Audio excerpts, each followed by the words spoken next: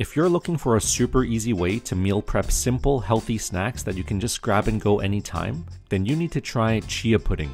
You've probably seen it online or in grocery stores or cafes. It's become a very popular snack, but it's also great for breakfast or even dessert. There's no cooking required, and anyone can do this in minutes with just a few simple ingredients. And because they stay fresh for about 5 days in the fridge, they're perfect to make ahead of time for meal prep. Now, what exactly is chia pudding and why is it so popular? It's a creamy, thick, and nutrient-packed pudding that kind of resembles tapioca. At its core, it's just a simple combination of two ingredients, chia seeds and milk. When you let chia seeds soak in liquid, in very little time, they swell up and expand in size, and turn into a thick, gelatinous, jelly-like texture. It's the easiest pudding you'll ever make. When it comes to nutrition, chia seeds are one of my favorite superfoods. They're packed with fiber, protein, antioxidants, vitamins, and omega-3 fatty acids, making them great for your brain, your heart, your bones, and even reducing inflammation. And they're also great for supporting weight management because they keep you feeling full. While chia pudding can be as simple as mixing chia seeds and milk, you can also find fun, creative ways to create some really tasty flavors, just by adding a few extra ingredients. Today, I'll show you 6 of my favorite flavor combinations that are so delicious and really simple to make. When it comes to containers, I like using these small 8-ounce wide-mouth mason jars. They're a perfect size for one individual serving, and these wide-mouth openings make it very easy to mix in and easy to clean. If you're interested, I've included links to these in the video description below. To start off, I'm going to show you the simple base recipe that I use for all of my chia puddings. First, let's add half a cup of milk into our mason jar. In this case, I'm using almond milk, but you can use whatever you like. Then add 2 tablespoons of chia seeds and 1.5 teaspoons of maple syrup as our sweetener. You can also use other sweeteners like stevia or honey if you'd like. Give it a good mix and let it sit for about 5 minutes before mixing again. This step is very important because within just a few minutes, the chia seeds will start to expand, gelatinize, and clump up into clusters. So if we refrigerate that right away, it'll make for a very uneven and inconsistent pudding texture. So let's wait for a few minutes and give it another stir to break up those clumps before putting it into the fridge. This step is super important to getting a smooth, creamy consistency. Let's refrigerate this for at least 2 hours. This will give the chia seeds time to expand and absorb the liquid. If I'm meal prepping a big batch of these for the week, I usually make 4 servings. For this, we're going to need 2 cups of milk, half a cup of chia seeds, and 2 tablespoons of maple syrup. Give it a good stir with a whisk, and again, let it sit for 5 minutes while the chia seeds start to expand, and then stir it again to get rid of any clumps. Cover the bowl and put it in the fridge. When we take it out, we can see that the chia seeds have now turned into this thick, creamy pudding that looks a lot like tapioca. If you find it too thick, you can add more milk and adjust to your taste. This base chia pudding can now be eaten on its own. Whenever you're hungry, you can just grab a bowl, portion out however much you like, and add whatever toppings you're in the mood for, whether it's granola, berries, nuts, or seeds. You can eat it cold or warm it up in the microwave, depending on how you like it. And you can easily store this away in an airtight jar or a container for up to 5 days in the fridge. Or you can even freeze it for a few weeks. It's a great time saver that gives you a lot of flexibility.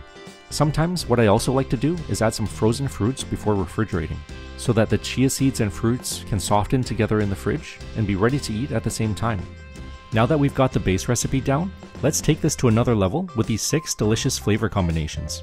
Our first flavor is perfect for the spring and summer months. This is our mango coconut chia pudding. Into our mason jar, we're going to build our base recipe of milk, chia seeds, and maple syrup. And on top of that, let's add half a teaspoon of vanilla extract. For this recipe, I'm using canned light coconut milk. I prefer this over full fat coconut milk, which I find too thick for this recipe. Give it a stir, let it sit for 5 minutes, then stir it again to get rid of any clumps. Pop on a lid and put it in the fridge. When it's ready, we're going to take a ripe mango and slice it into chunks. A quick and easy way to do this is by cutting off one side, carving horizontal and vertical lines into the mango to create little squares like this, and then using a spoon to scoop out the blocks of mango. Then do the same for the other side. We're then going to grab our blender and blend these mango chunks into a puree. If it's too thick, you can add some water to help it blend a bit easier. I've also left a few chunks of mango to use as toppings at the end. Once that's done, we're going to take an empty mason jar and layer half of our chia pudding mixture into the jar, and then spread half of our mango puree on top, and then the remaining half of the chia pudding. And of course, the last bit of mango puree on top, so that we create a few different layers. Then we can top it off with our mango chunks, as well as a sprinkle of coconut flakes. And that's our mango coconut chia pudding. If you love mangoes as much as I do, you're going to love this. Our next flavor is a citrus blast that's again perfect for spring and summer. This is our orange creamsicle chia pudding. In our mason jar, let's mix a 1/4 cup of light coconut milk, 2 tablespoons of chia seeds, 1½ teaspoons of maple syrup, and 1 teaspoon of vanilla extract. Then, using a citrus juicer, let's squeeze the juice out of 3 mandarin oranges.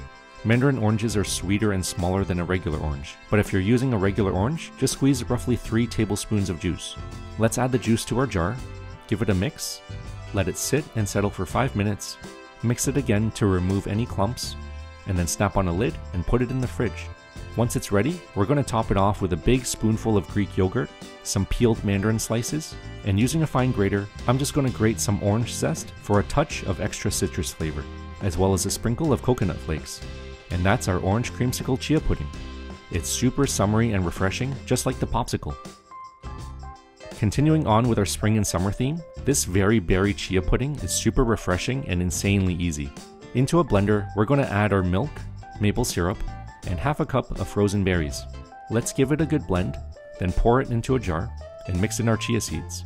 Give it a stir, wait 5 minutes, give it another stir to remove any clumps, and then pop on a lid and refrigerate. When it's ready, let's top it off with some fresh or thawed berries. Sprinkle on some granola and hemp seeds, and our deliciously refreshing very berry is ready to eat. This next one is what I call apple pie. Give it a try and you'll see just how much it tastes like one. For this one, let's combine our base recipe of milk, chia seeds, and maple syrup.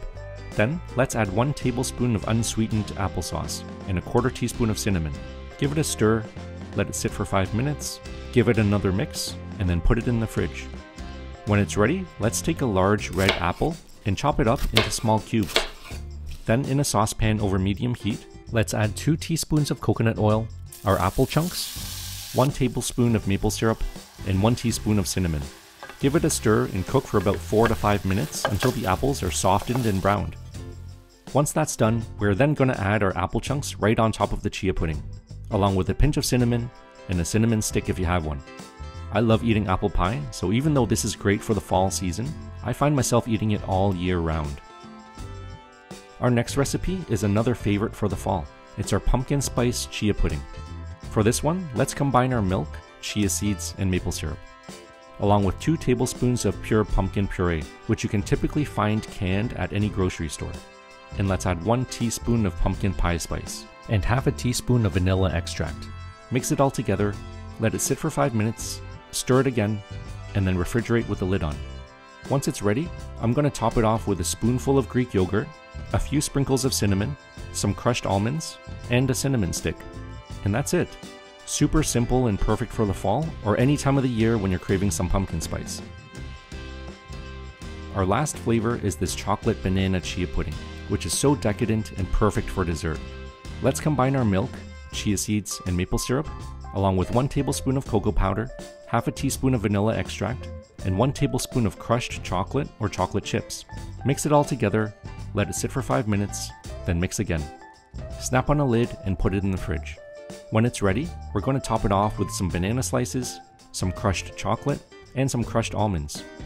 And just like that, you've got a smooth, chocolatey dessert ready for after lunch or dinner. I hope this video gave you some ideas and inspiration on just how simple, quick, and easy it is to make chia pudding. It's great for meal prepping a batch of healthy snacks, breakfasts, or desserts that I can just grab and go throughout the week. If you give any of these a try, or have any of your own favorite flavors that you've made yourself, leave a comment below. I'd love to hear what you think. Until next time, thanks for watching. If you'd like to watch more, click here for another video. And if you enjoy my content, I'd really appreciate if you leave a like, comment, and subscribe to my channel. Thanks for watching.